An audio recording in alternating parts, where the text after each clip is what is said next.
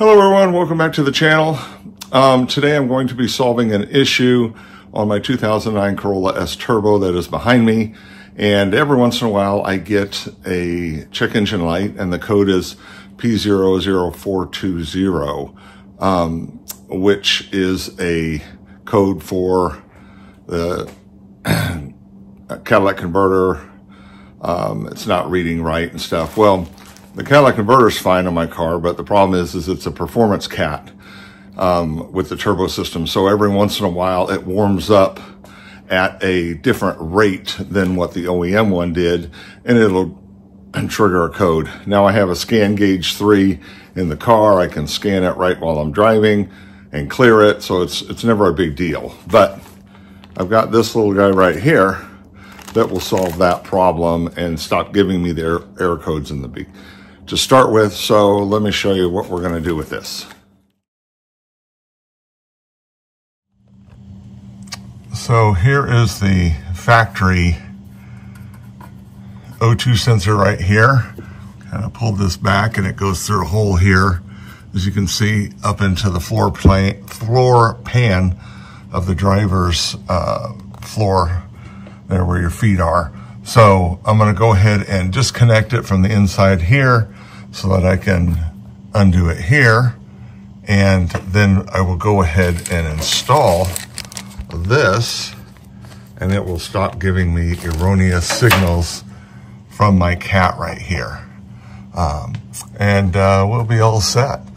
So let me show you where this connection is on the inside. If you guys like stuff like this, how-to things and whatnot, hey, please give me a like, subscribe. I sure would appreciate it. Only about 5% of people subscribe that watch my videos, so I sure would love to get that a little bit higher. So here we are in the car. Excuse the mess here. Haven't vacuumed it in a while, but I pulled out the floor mat. And so that hole is somewhere in this area. So I want to pop this off, this little panel. Just give a little pop. There's a guide pin right there. And that goes into, you see that rectangular hole in the middle there. That goes in there as a guide, and then it just snaps into these two holes. So, but let's go ahead and pull this back. Let's get some light on the subject.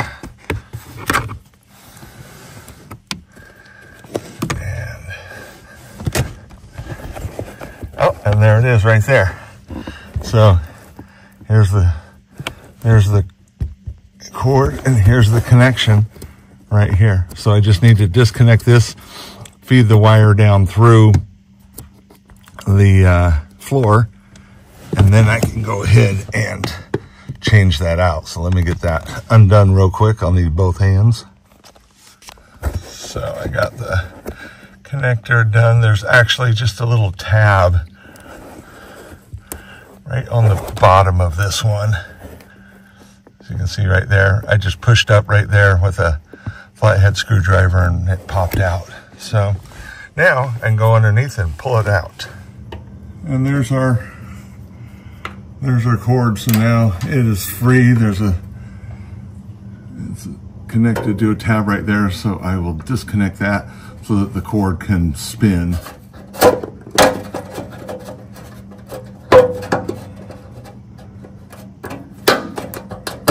There we go.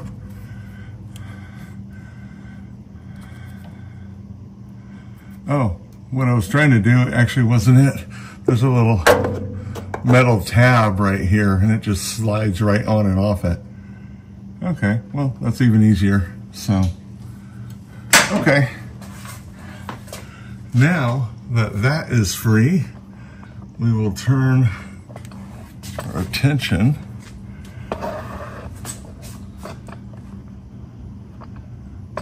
to getting off the O2 sensor. I actually have two different types of sockets that I use for O2 sensors. And O2 sensor sockets have this cutout in them so you can get it around the wire.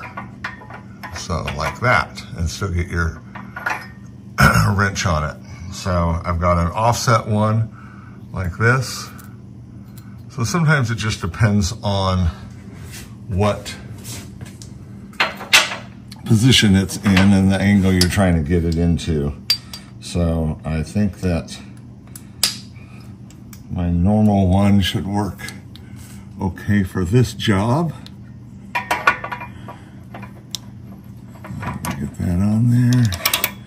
See if I need something with a little more leverage or not. Sometimes these suckers can be a bugger.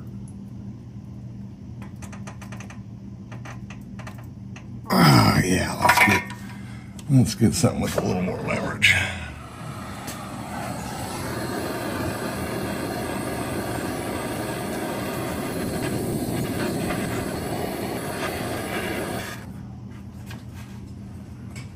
So I put a little bit of anti-seize on the threads.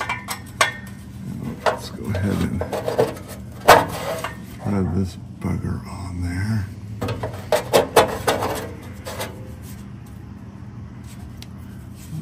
Get a hold of it. Oh, no, not quite.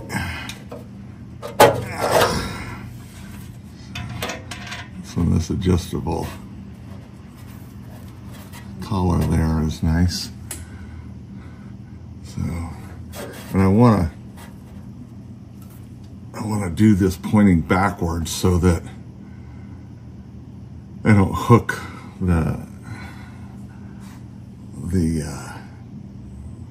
wire or anything. I'm hoping that that will work out better.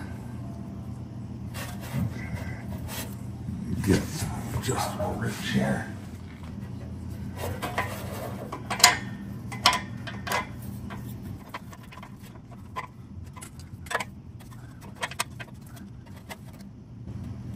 Okay, that's in there nice and steady. I ended up applying a little bit of heat to it. And once I applied the heat, then it came off very nicely. So sometimes you gotta do something like that. So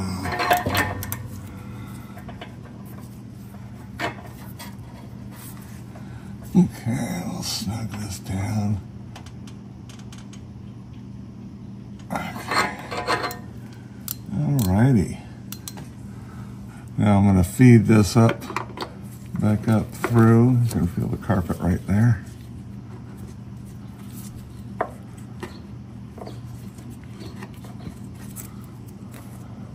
Okay.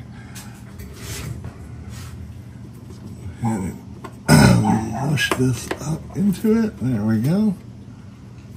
And kind of pull down to seat it. There we go. Now, because of the addition of this right here, this won't, this little clip won't reach that, but that's okay. That's okay. It's not loose where it's going to be flapping in the wind or anything. So, and this covering right here protects the wires when they make a U-turn into the sensor. So, yeah, so that's all finished under there. I guess theoretically I could put a little, I might do that. Little dollop of RTB or something like that, just to hold that right there. That might not be a bad idea. But let's go upstairs and reconnect it. So here I pulled back the carpet right from the door, and just to be able to show you guys. So there's the hole, and you can see the cable coming up from there. So now I just need to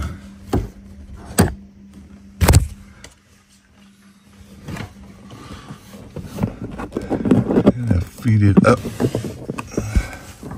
That sharp bend in the carpet right there, it wants to get caught up on. Okay.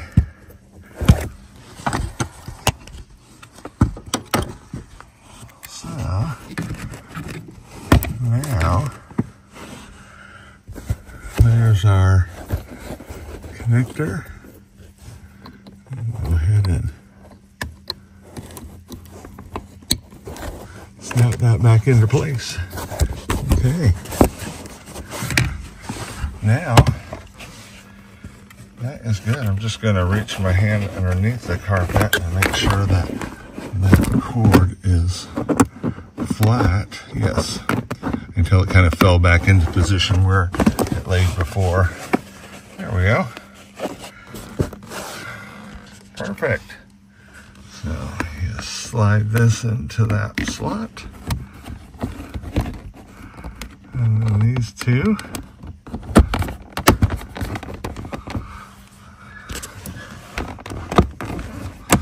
Snap in like that. Perfection. And then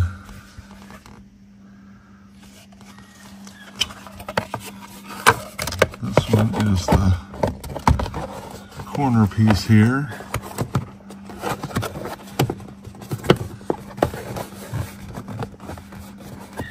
There's a little stud that goes around.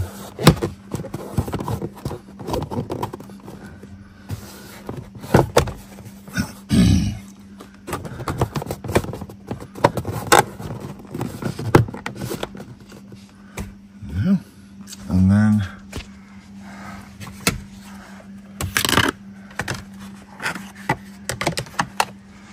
this piece snaps along like so.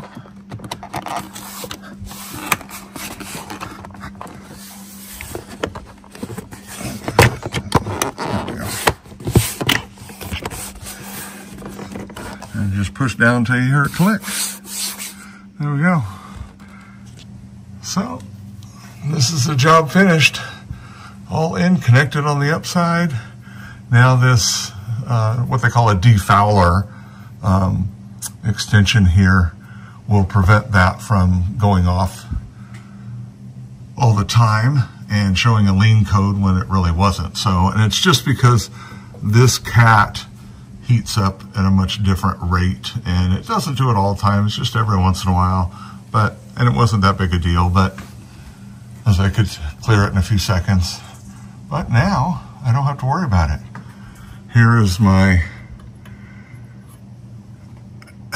one for my air fuel ratio meter, which I almost don't even need now because for my gauge, because it's on my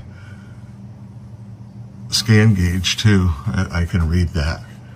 So, oh, here, I'll give you a little peek, because I'm not under here very often.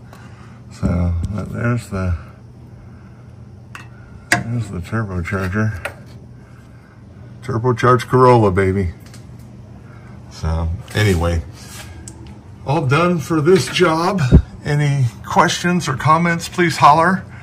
And until next time, guys, we'll see you down the road.